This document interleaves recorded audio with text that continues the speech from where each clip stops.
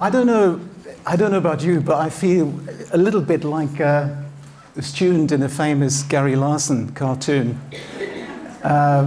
who halfway through a lesson raises his hand and says, "Teacher, can I be excused? My brain is full." Because these two keynotes they're still with me. This was more food for thought than I would have liked at this point.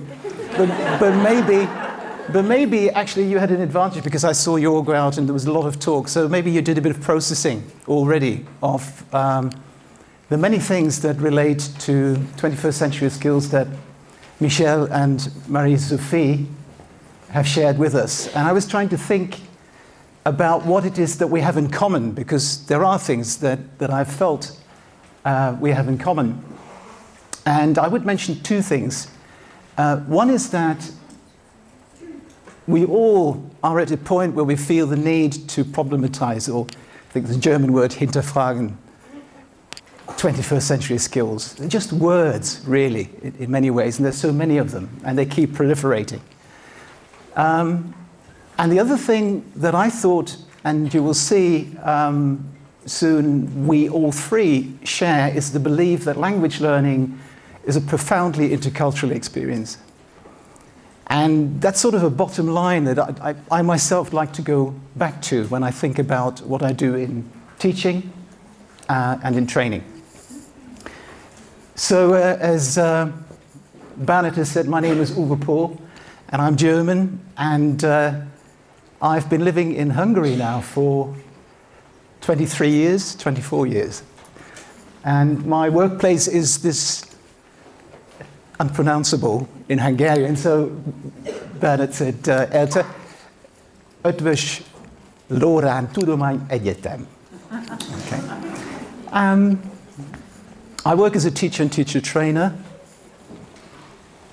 and I have a sort of pretty personal relationship, and I'll come back to that in a minute, but I thought maybe a good moment would be for you to just put it up very quickly, to recall sort of a running list of 21st century skills. Could you just talk to the person next to you? We've had some help from Marie-Sophie, and I've just flashed it up. Can you just do a quick list of what kind of skills would you group under 21st century skills? Go. Turn to the person next to you. There should be someone on your side. It seems like this was a dangerous task for you to do. Yeah, I had a hunch. I'm sure some of you are already starting to unpack those skills, or maybe say, well, that's not a skill, at least not for me. Well, here's just an open list of skills that I picked up from the conference program. And forgive me if the skills that you mentioned are not there, but my hunch is that at least a good number of the skills that you did mention are there.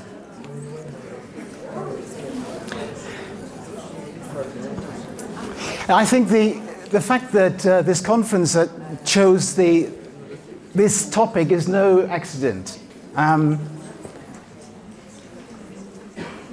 21st century skills is now bandied about by politicians, people working in the economy, and educationalists, of course. Now, I would like to say why, for me, the three reasons that I've become interested in 21st century skills and why they matter to me personally. The first one is indeed very personal, because I have a daughter who's now no longer like that.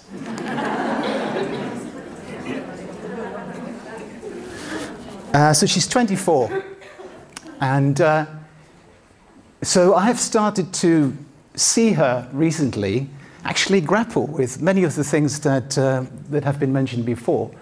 Some changes in the workplace and in life that are not only here to stay, but if anything, they will become more pronounced, and they will bring very different challenges for her, and more importantly, perhaps for her kids, that I hope she will have one day.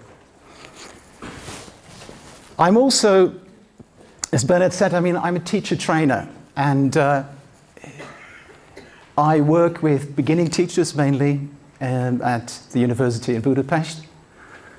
And of course, we all ask ourselves the same question. What are we actually teaching? What are we training? Are we preparing our beginner teachers for this century? And when I go to other places around the world and some of the in-service work I do, I realize 21st century skills are already here as well. So wherever you go, this topic keeps coming up. So as an educator, I'm very interested in it. And there's a third reason which has to do with me being who I am in Budapest. Sort of a very funny cultural in-betweenie, because I'm German, but I teach English and train English teachers in Hungary. And I'm in good company. It was really comforting to see the statistics and to feel that. So actually, that's not a very special situation for many of you, but for me, it makes it interesting because it affords me a particular view on what goes in Hungary, and in teacher education in the schools. So I'm an insider now, after 23 years, and I'm an outsider. And I think for a good time, this will remain the case. So I'm very sensitized to some of the issues, some of the problems, some of the conflicts that, in my view, have a bearing on what's going to happen in the 21st century, not just in Hungary, but in the region.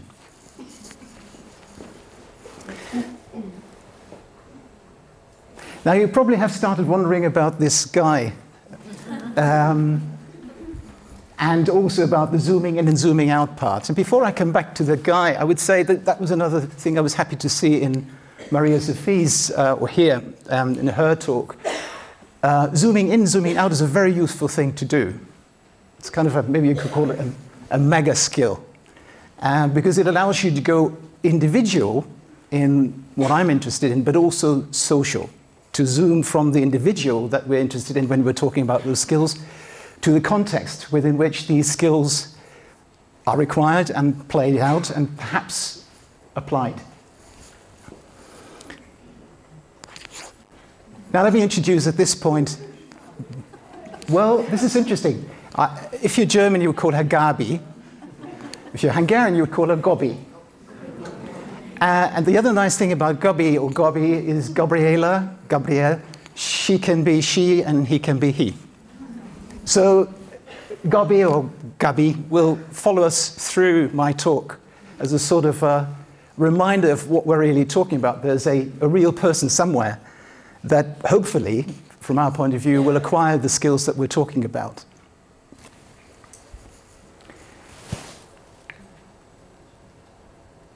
So if we take that seriously, we would say there's Gabi, who's already a little personality and has certain features, some positive, some negative. She's beginning to find her identity. She's part of a family, she's part of a school. She lives in a society in our region, anywhere really. But she's also, and I'm a little bit sort of at a loss for a good word, somebody who lives on this planet. Now, I was sort of tempted to say global citizen, but somehow lately global has become a difficult word to use confidently. So I was thinking for like earth dweller for the time being would be quite nice. And it seems to me that 21st century skills, if we are serious about them being not just work-related skills, because sometimes it seems like, and that came out a little bit from some of the things that Maria Sophie was talking about, there's a push from the world of work to get ready the next generation of workers.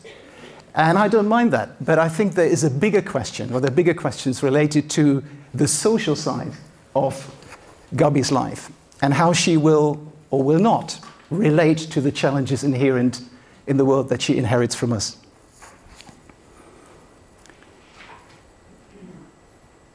So, what does Gabi need to do well in the 21st century, in the real world?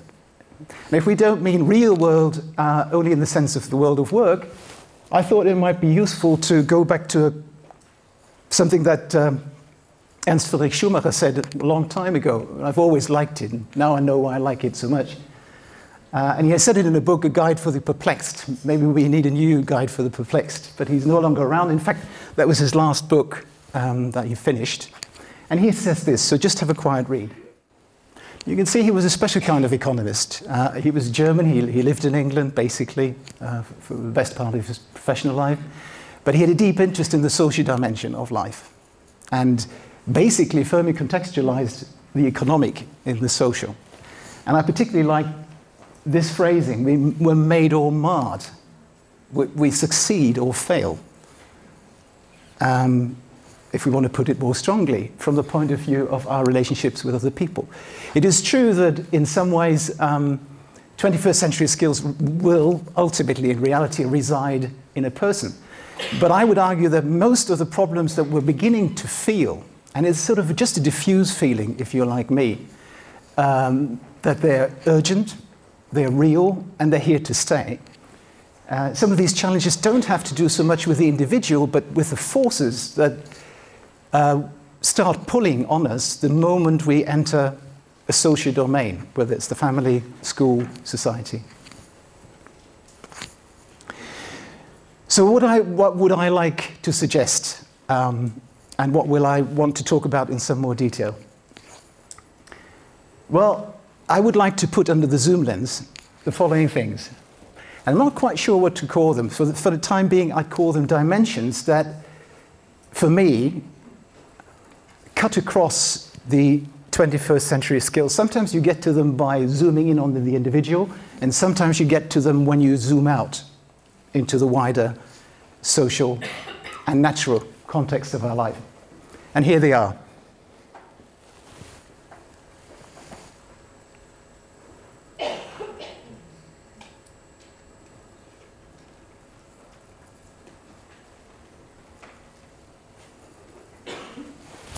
So the good news is it's only 4. Okay? All right. Seeing the big picture.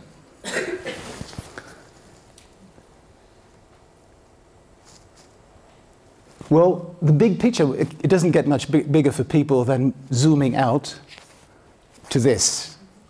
Yeah, so I think there's Gubby and another 7 billion of us. And we're now at a very strange point in our lives. Geologists tell us this is the Anthropocene age, meaning it's the first time, really, where humans shape the planet more than all the other influences that geologists are usually interested in. And the funny thing is, this is sort of something that we hear in passing, and we sort of maybe nod. And when you think about it, shaping the Earth is a nicer way of saying almost destroying it. Certainly changing it in a way that most of us wouldn't like to happen. And it's also probably true for you, like for me, that unless you're personally involved, these changes are sort of there in the background. But it's going on, this change. And for me, a moment, sort of an epiphany, really, was a very short while ago, this summer, when I wasn't very far from here in Hinterglemm. And it reminded me that I only really start waking up when I'm in the middle of this. So I was trapped with about 1,000 other people. Maybe you saw it on television here in Austria. Because within 3 hours, after all this dry summer, there was a downpour which basically cut off the whole Glemm Valley. And it was very, very serious indeed. So we kind of become, for some reason, aware of the bigger picture only when something dramatic happens.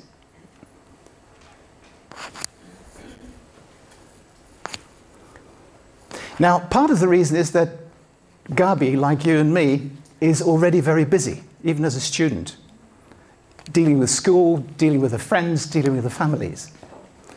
And it's very difficult for ourselves to kind of step back and actually make a link to the bigger picture and actually look for it and see it.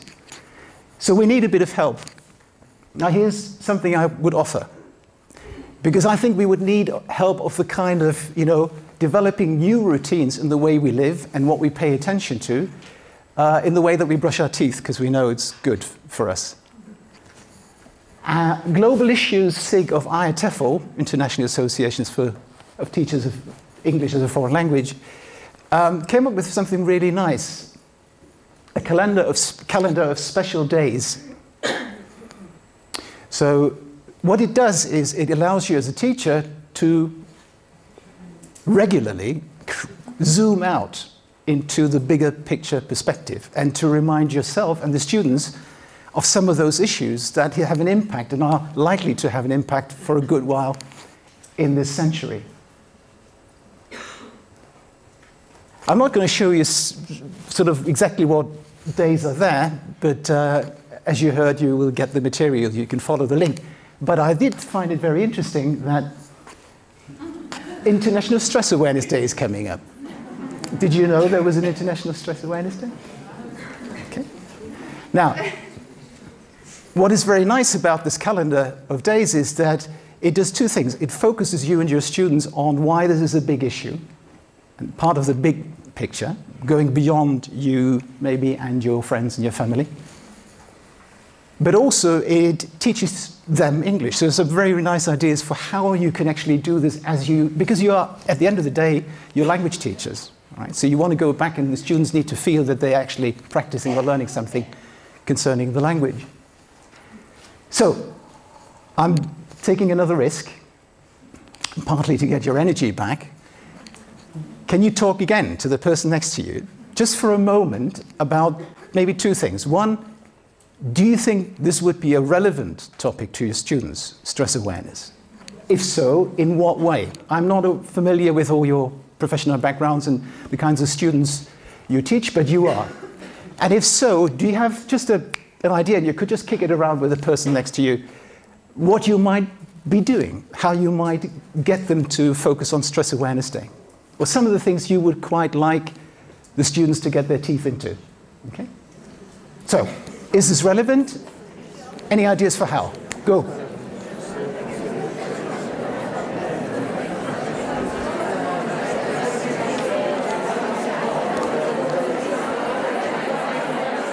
Okay. Again, I need you back. I know this was another bad idea. I would invite you to put what you've been talking about into the icebox for now, and maybe take it out a little bit later. I'm sure there's some really good ideas that got started.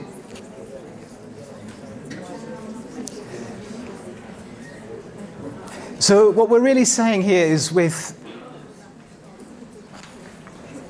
zooming out is that in some way, I think it's partly, from a teacher or teacher trainer point of view, our responsibility to find a regular way of reminding ourselves of the big picture issues and to find a local way in. And I hope you find some of those ideas at the website useful for how to do this. I want to leave this particular point with one more example, which I found quite heartening. There is a Green Schools initiative in the UK, and I'm showing it here partly because it's a very good example of how big issues, or the big issue of the environment, is tackled, but also, as you will see here, that the teachers involved realize that problem solving and thinking critically, involving students in big solutions, can be done at a local level. You don't need to wait for something to happen much later in their lives when they're ready for it. So they're quite aware that this is possible and we can do it.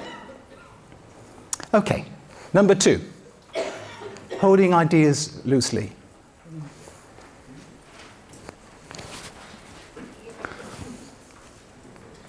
I would like to start with this image because it's one of my favorite books that you see the cover of here, called Danube by Claudio Magris. Came out in 2001, I think.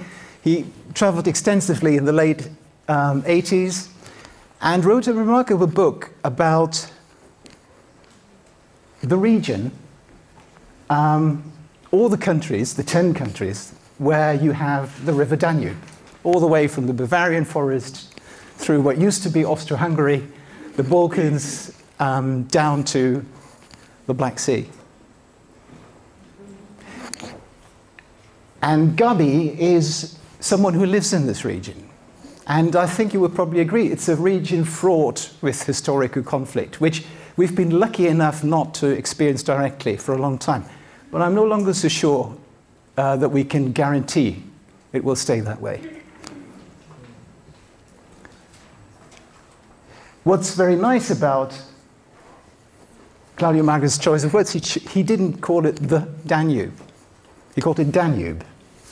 Because in a way, the Danube doesn't belong to anyone. Okay. It's a shared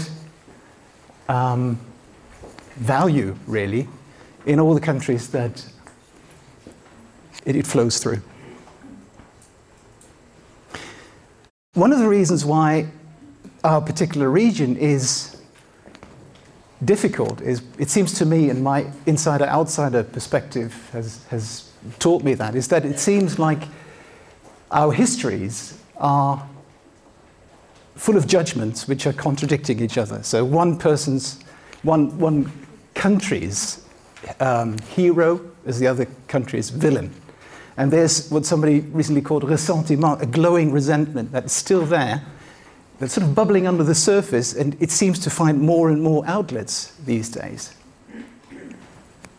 So for me, the issue of judging and judgment and the issue of opinion and views is a crucial one in this. One of the things that I find puzzling in Hungary is that, and the region when I work and travel there, is that how is it possible that people who have never experienced some of those grievances are so adamant and emotional about them? And part of the reason might be something called affinity bias. You tend to stay with and believe in things that people like you say. It could be in the family, it could be in your school, it could be your friends, it could be your country or your culture. This is an unconscious bias, like most biases really are unconscious. So affinity bias, being affin to a particular point of view.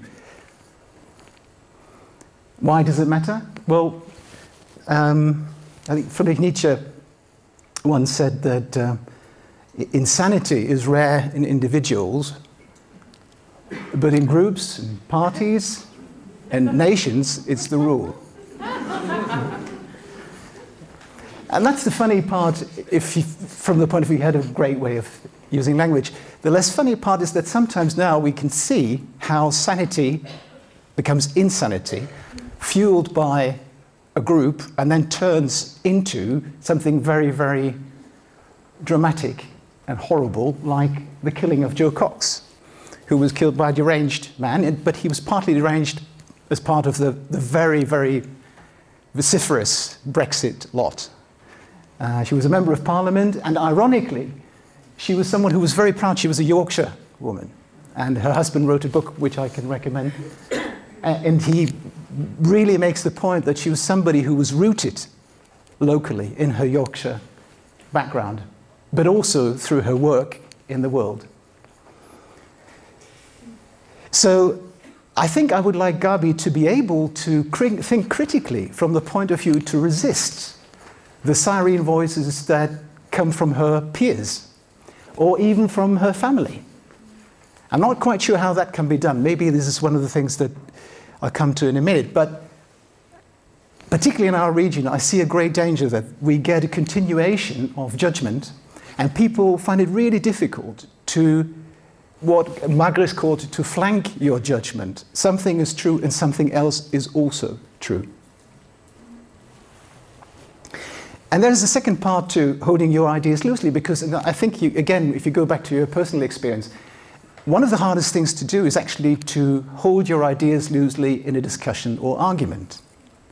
So if we talk about communication skills, what does that actually mean? What do you have to do to have a really good dialogue with someone? What needs to happen? Is it with him, or is it with you, or is it both? takes two to tango, as it... Can you learn it? And if so, when should Gabi start learning? How to hold her viewpoint loosely, to try and understand the value of a different viewpoint, and to negotiate it out. Now I want to show you just a very short clip that shows you can actually start very early. If you allow me, I might have to fiddle a bit to get it to the point where I'd like it to be. The school is not very creative, it's School 21, but there's more than meets the eye, I can tell you that, because these are really kids, primary kids. So let's see.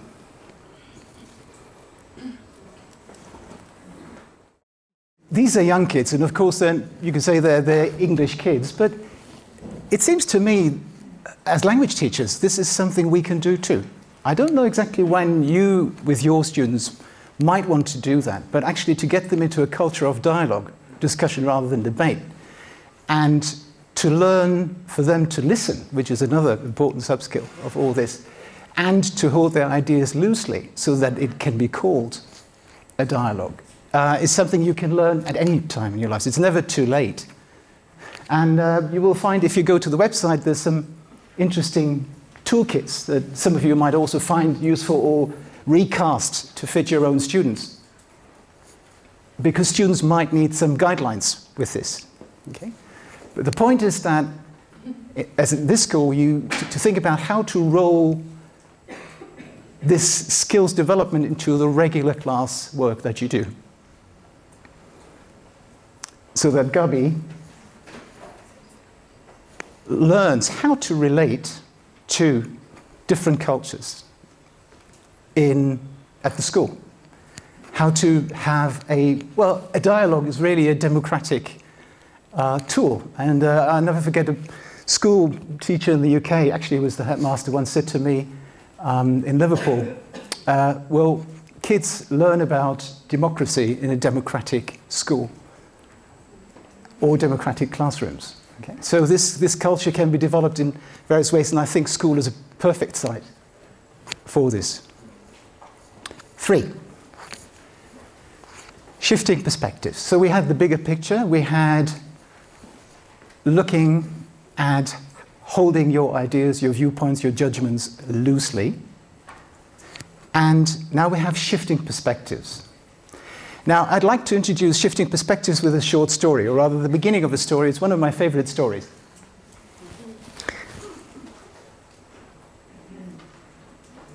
There were once two friends, a tadpole and a stickleback.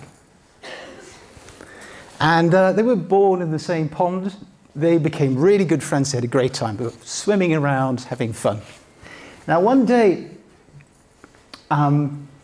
the stickleback, the fish, swam up to Tadpole and said, what's this there? And he said, what do you mean, this there? What thing's sticking out of your body? Said, what are you talking about? These are my legs, stupid. He said, well, you can't have legs. You're a fish like me. So Tadpole said, I'm no fish. You know, I'm a frog. What? And of course, you can see where this is going because, you know, a week later there would be hind legs and front legs, and the tadpole was basically a frog, and predictably left the pool, the pond, and our friend, the stickleback, was left all alone and very sad. Yeah, it's up to this point, it's a sad story. But then, 2 weeks later, he came back. There was a big splash, and there he was. And his delighted friend, the fish, said, well, where have you been? I've missed you so much. He said, well, I've been out there.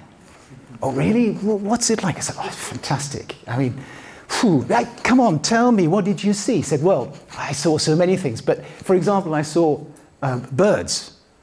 He said, birds? What are they like? Well, they're colourful, they fly around. Okay. They've got wings. Okay. What else did you see? And he said, well, there was something they called cows. Now, they're much bigger than birds, and the brown ones and black ones, and huge, and they've got horns, and they munch grass, and they carry pink plastic bags with milk between their legs. Really? He said, that's amazing. Anything else you saw? Well, he said, well, the strangest thing really out there, they call people. The big ones and small ones, and they put funny stuff on themselves. And they walk on their hind legs.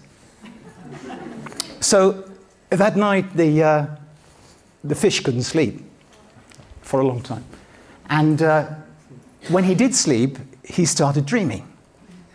Okay, so here's your task. Can you visualize for a moment what our friend the fish saw in his dreams? Just try to. You don't have to close your eyes, but if it helps, do. Can you imagine what he saw? Michel? Okay.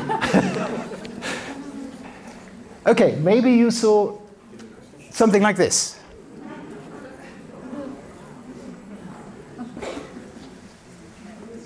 And when I do this at a workshop, there's always a group who does this, and they're very happy, and I'm very happy because this is beautiful. But then we get a very interesting discussion going, because then there's something like this. So what's going on? And then invariably through creative thinking, as well as critical thinking, people say, well, hang on, this guy's never left the water. He only knows what a fish knows. Maybe you saw the old plastic bag or floating around, but you know, it's a fishy world. He can only imagine what he has experienced and what he has been exposed to. So this is really a parable about perception. By the way, the good news is this book by Leo Leone you can buy in, I don't know, 30 languages. It's beautiful. And fish is fish and all the other ones. And it's a parable about the limits of our perception. It's a children's book, but I always thought, no, it isn't. And the story of what goes on, you know, the fish wants to leave the water to understand, and it's not a good idea. And I let you find out what the end of the story is. But basically, for me, because I have a deep interest in the cultural side of things through the training that I do, I usually take it then to, have you had any fishy experiences when you were abroad, when you were out of Hungary? And there's a whole range of things that come up from, you know, not having the kind of bread that Hungarians like, or, you know, there's no real lunch in the UK when I was there with a host family, and all sorts of things. And then we kind of trace back to why is that them or you? So, and we get to a different kind of critical thinking, which makes a connection in terms of intercultural learning between the other and the self, which to me lies at the heart of that understanding. And I would like Gabi to be able... Fish is fish, yes. That's the title.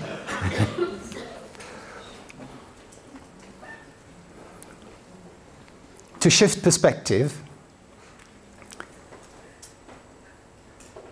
we've had a rather impressive demonstration by Maria Sophie about the statistics, really, of the reality of our countries. And whatever is happening in Hungary now, I don't think Hungary is not monocultural, for crying out loud. But in many of our schools, in Budapest and in the country, have an enormous share now of Chinese students, Vietnamese students, some from Arab countries. So the issue of relating to people from a different background means that you have to be able to see that your point of view is valid, but so is somebody else's. And if you truly want to understand them, you have to make a shift, which is not easy. Basically, instead of insisting that you see it right, and they see it wrong, and they should be changing, you've got to do something else. What I found interesting, this is actually not a new idea, but NLP, neuro-linguistic programming, many years ago, was working with the three perceptual positions, which are very close to what I think this kind of, what is it, thinking implies. And the people working on this were saying you need, this is your position, this is the other position, and you need to do the sort of the Münchhausen thing, kind of pulling yourself out of the mud and to take on what they call the helicopter view.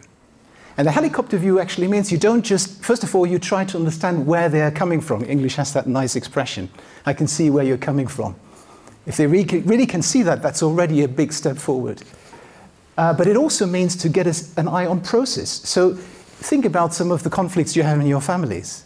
Very often, you end up in a tennis match simply because nobody makes that move to the top, to the helicopter view. Looking at, what are we doing here? What's going on? Why are we going so upset? How can we move forward? Yeah, that means a conscious move out of position 1 and 2. Daniel Goleman, too, I found out recently, and it's another nice take from a different angle, in a book called Focus, actually talks of different foci of attention. There's inner,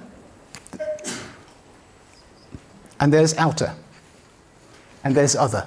So this would be inner, other, outer. So again, you consciously, and I like that because it does tell you that this doesn't come easy. You need to make a cognitive and emotional effort to move into a different position so you see things differently and you can respond to the challenge of that argument or whatever it was in that communication productively.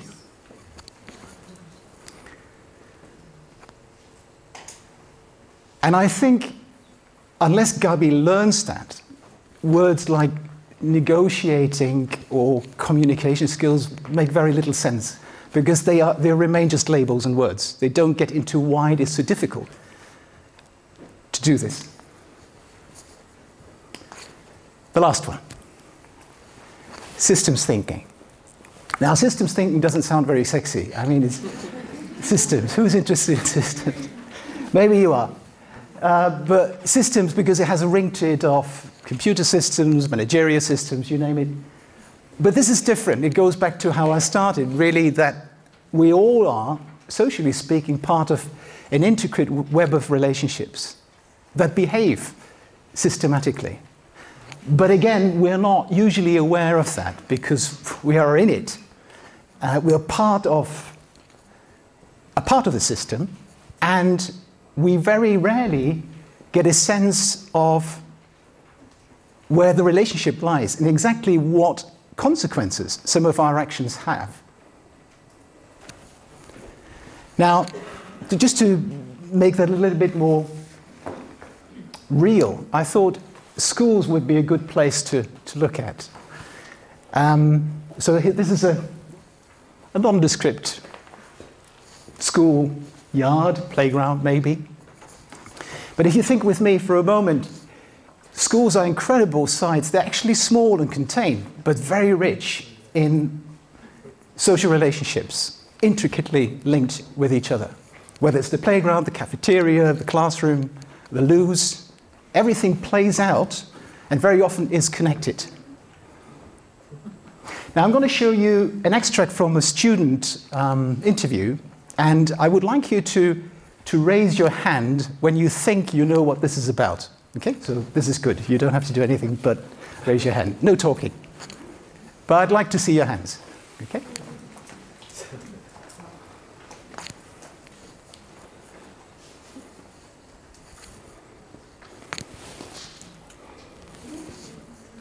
A few hands going up. Good.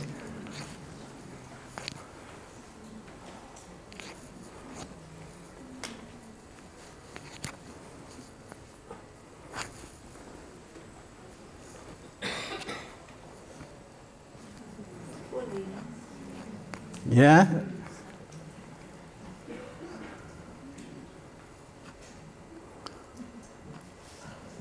I mean, obviously, none of this was meant seriously. Yeah, bullying, yeah. Which is perhaps one of the most difficult and harmful outgrowths of these intricate webs of relationships. And they're largely invisible to us as outsiders. We only, as teachers and sometimes even as peers, see very late what's happening. And the consequences of bullying.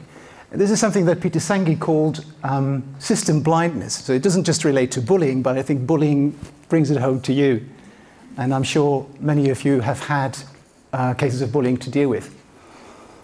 So there's a blindness from the point of view of the outsider, because only way late do we find out what's going on.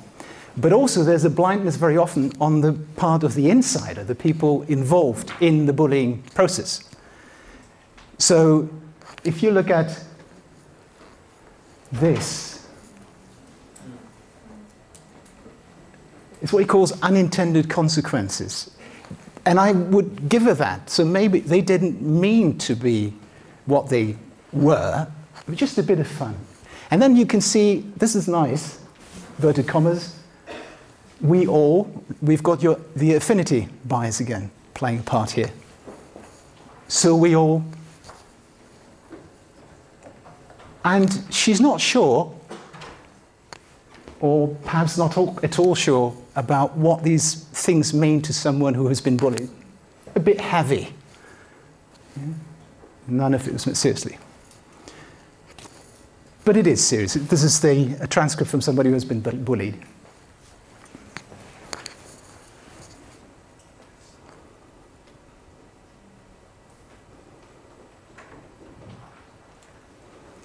And I think one of the things that we're seeing more often, and it's interesting that it's international, sadly, you know, the unintended consequences playing out way later, all the way down to the kinds of school shootings that we have heard so much about in many of our countries, not just the States, and other forms of violence.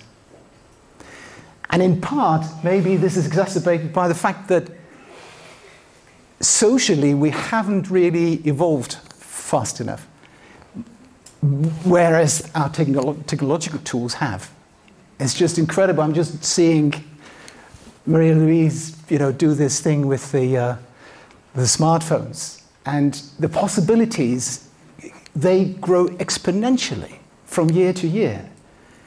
And with it, the potential for consequences that you just don't foresee, positively or negatively.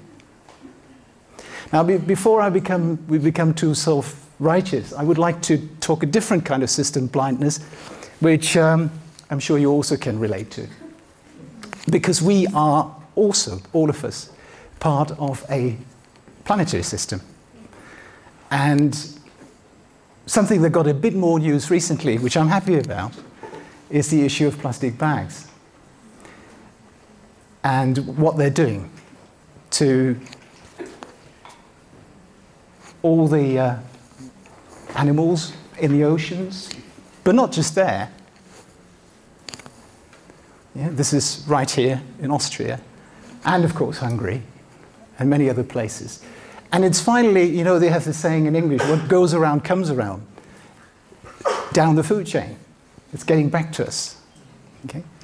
So I would like Gabi to develop a sort of, wouldn't like her to just have some sort of nondescript skill, but to see and feel and care about the connectedness of what she does as a consumer, for example.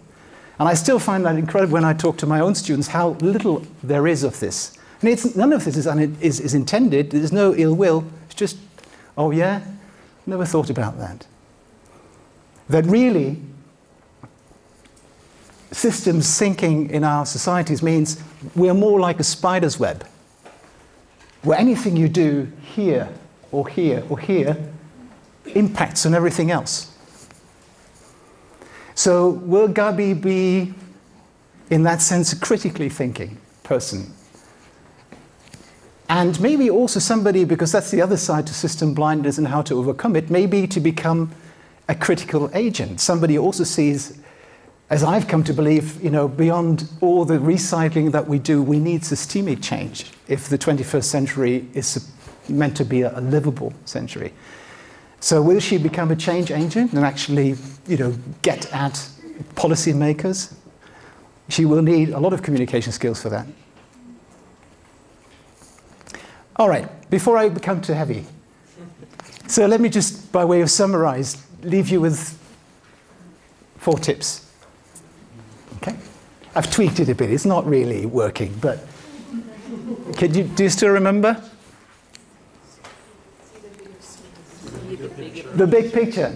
Nice. And Very good. Easy one. And think. Systems. So it seems to me that in terms of the skills that we have, they're fine. I think they're useful as labels. But if we can ourselves and also work with our students in a way that we make this zooming movement, we can go a long way to really enabling Gabi to deal with this century. I would like to believe it's possible, and it's been very heartening to be with you and to see this great start of the conference. So I'm looking forward to getting more inspiration on this topic. Thank you very much.